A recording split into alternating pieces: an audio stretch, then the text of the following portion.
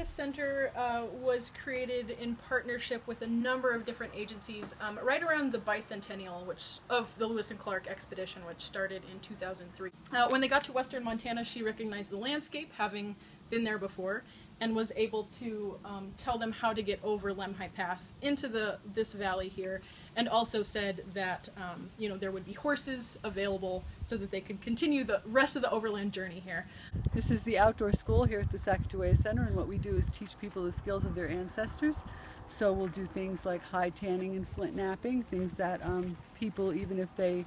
are from a different place other than here, would have done back in their history. And today we're making French Canadian trapper hats, and these are made from wool blankets and fox fur or a different kind of fur that you might have on hand if you were a trapper back in the 1800s. The Interpretive Center tells that story of who the Agadika Shoshone are, how Sacajawea ended up in western Montana and then eventually was, at that point captured and taken to North Dakota,